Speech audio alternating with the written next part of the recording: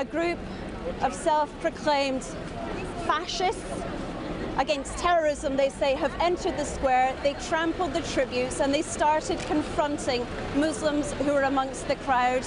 And now, as you can see, the riot police have moved in with batons, with shields. Things are being thrown in both directions at the moment.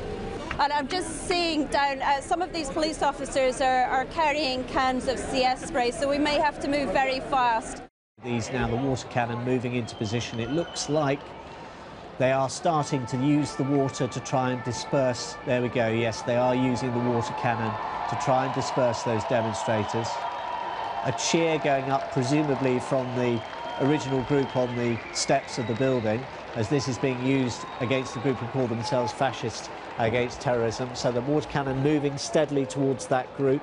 I presume that they've been trying to disperse them, trying to persuade them to leave the square, not successful in doing it, have now moved the water cannon into place and started